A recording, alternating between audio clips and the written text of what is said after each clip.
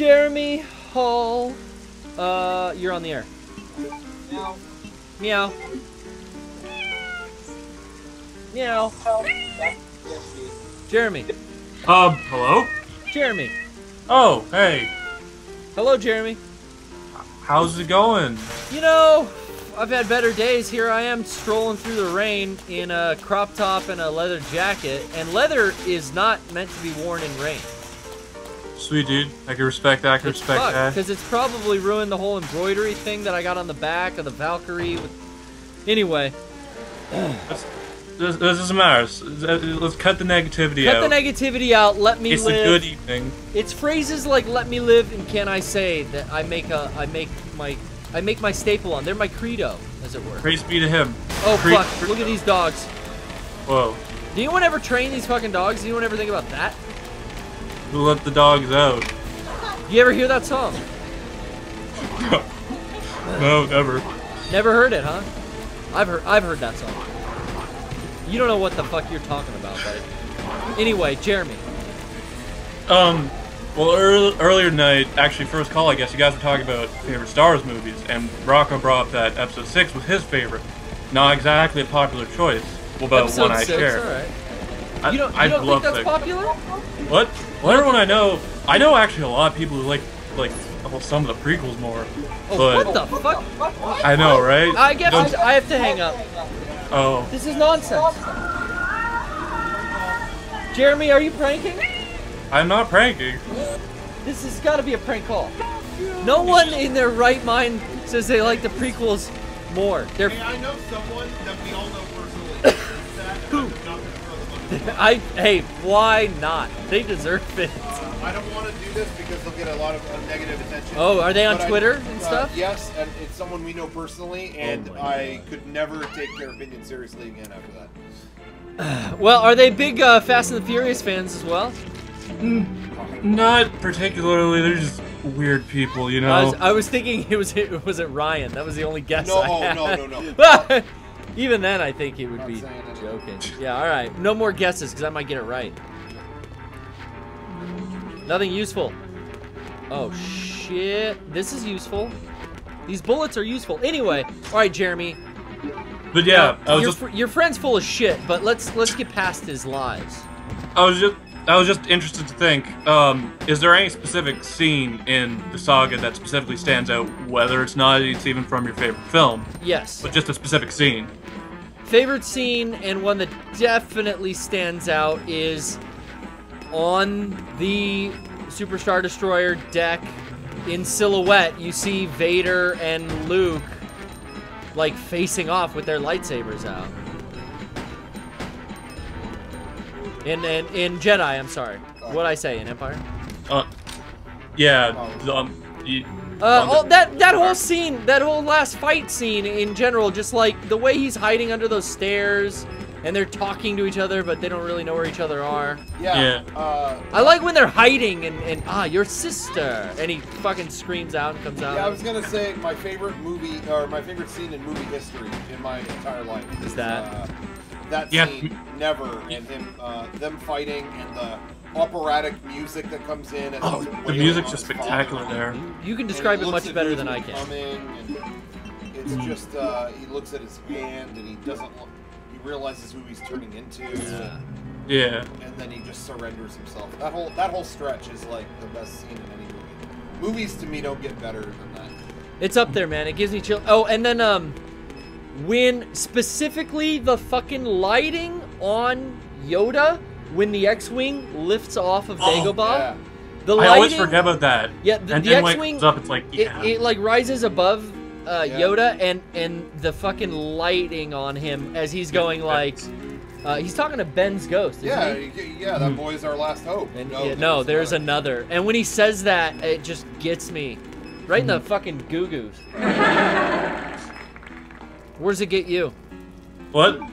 Well, in Episode 6, same thing. There's this moment, just in terms of the whole overarching narrative of the saga, you leave off on Episode 5, which is, as you said, it's a very downer ending. Like, oh, we have to fight the Empire, everything's kind of shit, we're gonna die. And Episode 6 starts off in that same sort of way, where they're in Jabba's palace, and it's like, they got this plan to save Han and everything, but it keeps fucking up. And then they beat the Rancor, and it's like, oh, everything's cool. But then it fucks up again. We're gonna get thrown in the pit. But then there's that moment where he's about to get thrown in the pit, and everything's just like, oh, any last words? And the music starts playing, and it's just like that big swell, and then like just crazy pirate swashbuckling action in like the typical Star Wars sense. You got Lando Calrissian as a plant. You got R2-D2 serving drinks, shooting lightsabers off the barge. It's just a great way to transition from such a dark movie in Episode 5 to the light action. I agree with that. That's another reason Return of the Jedi is my favorite. The opening infiltration of Jabba's palace, to me, plays like Star Wars' greatest hits. Yeah. Because it's, why are we in this palace? Oh, droids. Why are we still here? Wait, is that Lando? Okay, why are we still here? Wait, is that Leia? Yeah, Leia. Holy shit, wait, is she Han Solo? You know, it starts to unravel, like, here's all the fucking hits, and it's coming out. And then it all crescendos when Luke is about to die and drop on that thing, and they throw him the lightsaber, and the theme kicks in. It's like, fuck yeah, we're back in Star Wars. Yeah, I agree. That's one of the best openings to a movie ever. Similarly on Episode 6, I wonder, now, overall, obviously, the special edition changes are pretty fucking shit, but personally, on the ending of Episode 6, the final song, they change it from the Ewok victory theme to that more, I don't know, sentimental like kind world of music. It's a new John Williams song, Yeah. How do you feel about that? Where do you stand on that? I mean, I was fine with it originally. I still think my overall is don't touch it. But what they did change it to is very emotional, so I can't complain about it. It's a great theme to wrap it all up, and I like it. But that's not a change that's real huge for me. One that I even really noticed. Yeah, no. Originally it was Yub Nub. Yub Nub. You know, yeah, it was literally called Yub Nub. Yeah. And it was goofy, but it became really sentimental at the end. I still think that works. I think so. The new one works too. I like them either way. It's interesting because, showing my age a bit here, I actually grew up with seeing the special editions first. I'm a bit of a youngin' in that sense. You know what? For me, A New Hope was that. I had a VHS tape with Empire and Jedi on it, and I'd never fucking seen A New Hope until I went to the fucking special edition re-release on my birthday. 1906. I might have seen like parts of it on TV, but I'd never watched like A New Hope all the way through until I saw it in the theater.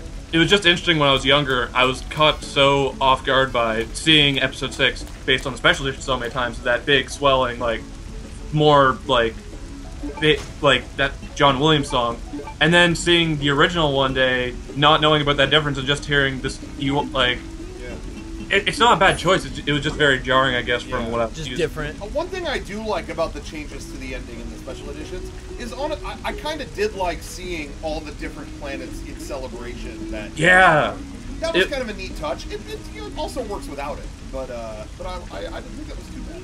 I feel like overall Episode 6 probably has, if you have to stick with those changes, that one probably has like the best, because I feel like a lot of people say Episode 5 has the best, but because you don't notice them. But I don't feel like that's really, like, I guess that's valid, but it's like, if we're talking about what's changed and how much that affects the movie, I feel like Episode 6 comes out best out of that. I disagree with that, because then they replaced older Anakin at the fucking end. Oh, yeah, that's... They added all the shitty song and dance numbers in Jabba's palace, so I don't... Yeah. I actually do agree with the people that say Empire fared the best. Empire had subtle changes, but they really weren't anything... I'm just bugged by how inconsistent changes in 5 are, because there's so many parts where, like, they add windows, and then the next shot, they're gone, and it just screws with the lighting. Episode 4 is the worst, though. They added windows? Yeah, in Cloud City, there's parts they added, windows to see outside. And then they wouldn't be another shot. It wasn't like continuity. It was awful. They did that with the Blu-rays even worse. I thought I had that fucking... Damn it. But yeah, Episode 4 is just... like atrocious with that when they go to Mos Eisley and they just stop to have this horrible 90s CG of them floating around.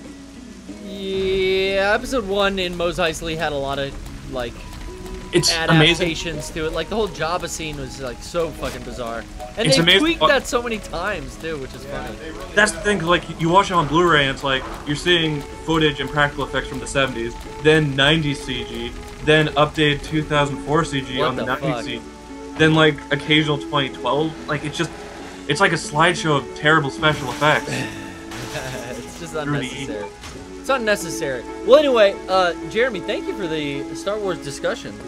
Yeah. We're rounding it out. You know, I've been so fucking jam-packed and rushed out of work to get here and set up for the show. I don't have a fucking prank call planned or anything.